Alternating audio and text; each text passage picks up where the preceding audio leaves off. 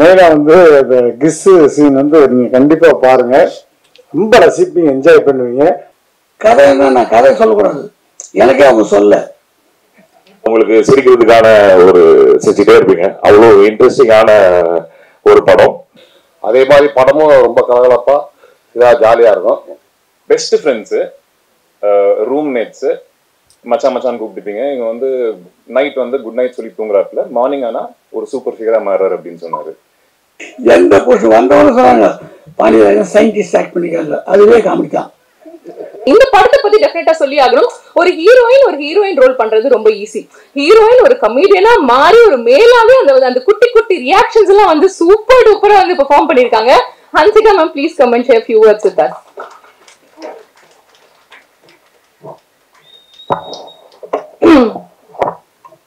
எல்லாருக்கும் வணக்கம். நான் உங்க ஹன்சிகா பேசுறேன்.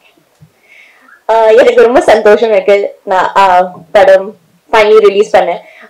இந்த படம் ரொம்ப ஜாலியா இருக்கு, ரொம்ப காமெடி இருக்கு. I'm very happy to be associated with such a great team and I'm happy the film is releasing in the theaters. So theater ku varudhu. This will oru different Hansika paapinga. So please come watch it in the theaters with your family. And to all my media friends out here, I love you. Thank you for always supporting me. I am what I am is because of you and my fans. Thank you. Rumba rumba nandri. Love you. உள்ள வரும்போது ஒரு audio ஃபங்க்ஷனா இல்லை இவ்வளோ camera வச்சுருக்காங்க, எதுனா ப்ராப்ளமா, ஏதோ பிரச்சனையா, இது தெரியாமல் உள்ள வந்துட்டுமேங்கிற மாதிரி திக்குன்னுச்சு. இல்லை இல்லை இல்லை இல்லை கிட்ட காமிக்கணும்னு பயந்துட்டேன். ஏன்னா இப்போலாம் ஆடியோ ரிலீஸு இந்த மாதிரி நிகழ்ச்சிகள்லாம் இவ்வளோ மீடியாக்கள் வந்து இது ஒரு பெரிய விழாவாக பண்ணுறீங்க, ரொம்ப மகிழ்ச்சியாக இருந்தது. அடிக்கடியாக முதல்ல எனக்கு கேட்டது, என்னை யாருன்னே தெரியாது அவங்களுக்கு. முதல்ல தான் யார் இருந்தாலும் தேவையில்லைன்னு எல்லாம் வணக்கம் போடுறாங்க, இருந்தாலும் எல்லாம் விஷ் பண்ணுறாங்க, ஏதாவது துரு சுற்றுறான், துருண்டு போயினாக்கிறான், அது மாதிரி தான் இருக்குது. அதுக்கப்புறம் அதை கேட்டு தெரிஞ்சுட்டாங்க அவங்களுக்கு. நானாக போய் தேவையில்லாமல் டைரக்டர் ஐ நோ அப்படின்ட்டா, ஏன்டா தேவையில்லாம ஆகி கொடுத்தாரு. நான் ஒரு 100 படம் ஆக்ட் பண்ணியிருக்கேன் ஐ நோ அப்படின்ட்டு எல்லாத்தையும் தெரிஞ்சு வச்சுட்டாங்க.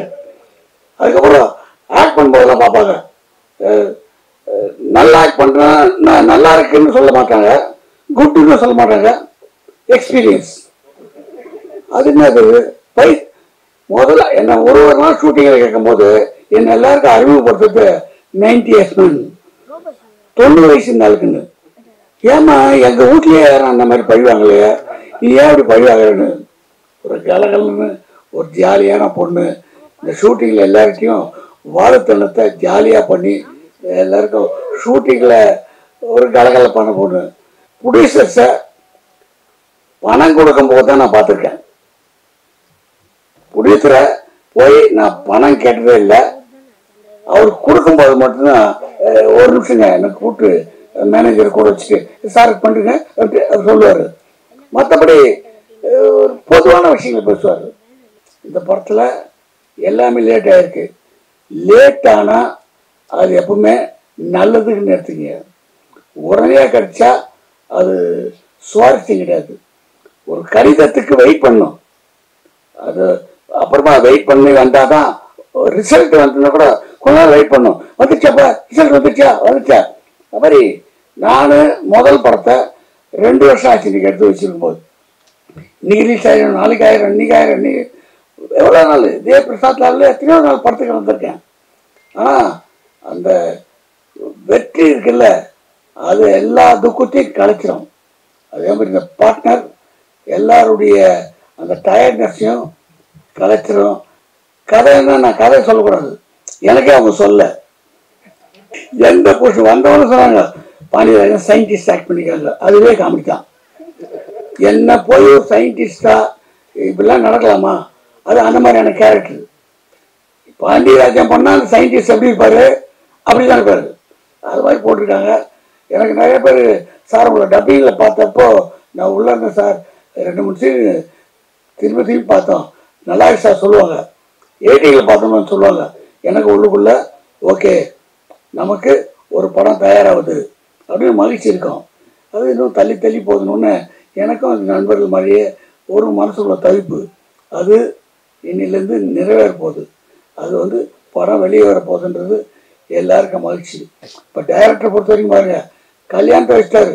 ஒரு படம் டைரக்ட் பண்ணிட்டு அது ரிலீஸ் தருவாயில் கல்யாணம் வச்சிருக்கணுன்னு அவன் ஒய்ஃபோட போய் படம் பார்க்கணும், எவ்வளோ சந்தோஷமா வந்திருப்பாரு. இதெல்லாம் எவ்வளோ பெரிய ஃபீலிங்கு. அது இல்லைன்னு அதையும் தாங்கிட்டு நம்மகிட்ட சிரிச்சுட்டே இருப்பாரு. இப்போ அதெல்லாம் எல்லாருக்கும் கை கூடுற காலம். இது வெற்றி படமாக அமையணும். நிறைய இதயங்கள் இதனால் சந்தோஷப்படும். பாண்டியராஜன் உள்பட. நன்றி, வணக்கம். அனைவருக்கும் வணக்கமுங்க. ரொம்ப நாள் ஆச்சு இந்த மாதிரி பிரசாத்ல வந்து ப்ரெஸ்ஸை மீட் பண்ணி. ரொம்ப ரொம்ப சந்தோஷமா இருக்கு. இந்த ஃபர்ஸ்ட் டைம் ஸ்கூலுக்கு போகும்போது ஒரு சின்ன ஒரு சந்தோஷமும் டென்ஷனும் கலந்துருக்கும்ல, அந்த மாதிரி இருக்கு. பிகாஸ் பெரிய கேப்ன்றதுனால. பார்ட்னர் ஃபர்ஸ்ட் கதை சொல்லும்போது ஃபோன்ல தான் சொன்னார் மனோஜ். எனக்கு ஒரு 5 minutes ஒரு லைன் சொல்றேன் சார், கேளுங்க, உங்களுக்கு பிடிச்சிருந்தா நான் கதை சொல்றேன் அப்படின்னாரு. ஓகே சொல்லுங்க மனோஜ்னு சொல்லி கேட்டேன். பெஸ்ட் ஃப்ரெண்ட்ஸு, ரூம்மேட்ஸு, மச்சான் கூப்பிட்டுப்பீங்க. இங்க வந்து நைட் வந்து குட் நைட் சொல்லி தூங்குறாப்புல, மார்னிங் ஆனா ஒரு சூப்பர் ஃபிகரா மாறாரு அப்படின்னு சொன்னாரு. யோசிச்சு பார்த்தேன், இன்ட்ரெஸ்டிங்கா இருக்கு அப்படின்னு சொல்லி ஓகே கதையை கேட்கலாம் வாங்கன்னு சொல்லிட்டு கதையை கேட்டேன். இந்த வந்து எப்படி நடக்குது, இதனால வர விளைவுகள் என்ன, இதெல்லாமே வந்து ரொம்ப சுவாரஸ்யமா வந்து அவர் கதையா பண்ணியிருந்தாரு. ஸோ நான் வந்து நிறைய படங்கள் உங்களுக்கு தெரியும், சீரியஸான படங்கள், அப்புறம் வந்துட்டு சப்ஜெக்ட் ட்ரிவன் ஃபிலிம்ஸ் தான் பண்ணிட்டு இருந்தேன். ஸோ இந்த படத்தோட ஷூட்டிங் கூட ரொம்ப நம்ம ஜான் விஜய் அவர் சொன்ன மாதிரி ரொம்ப சீரியஸா போயிட்டு மனோஜ் கிட்ட போயிட்டு, மனோஜ் இப்போ என்ன பண்ணணும், இப்போ நெக்ஸ்ட் சீன் என்ன, இதுக்கு முன்னாடி சீன் என்ன, இவர் மூட் என்ன கேரி பண்ணா, மனோஜ் ஒரு மாதிரி பார்த்தாரு ஒரு 2 நாள், என்ன இங்க ரொம்ப கேள்வி கேட்டுட்டு இருக்காங்க அப்படின்ட்டு. 3ஆவது நாள்ல இருந்து எனக்கு புரிஞ்சிச்சு என்னன்னா, இது வந்து ரொம்ப யோசிக்க வேண்டிய படம் கிடையாது. ஒரு ஸ்கூல் எக்ஸ்கர்ஷன் போகும்போது எவ்வளவு ஜாலியா ஒரு ஃபன்னா போவோமோ அந்த மாதிரி போயிட்டு பண்ணி கொடுத்துட்டு வர வேண்டிய ஒரு படம்னு சொல்லி புரிஞ்சுக்கிட்டு அதுக்கப்புறம் நான் அடாப்ட் ஆயிட்டேன்.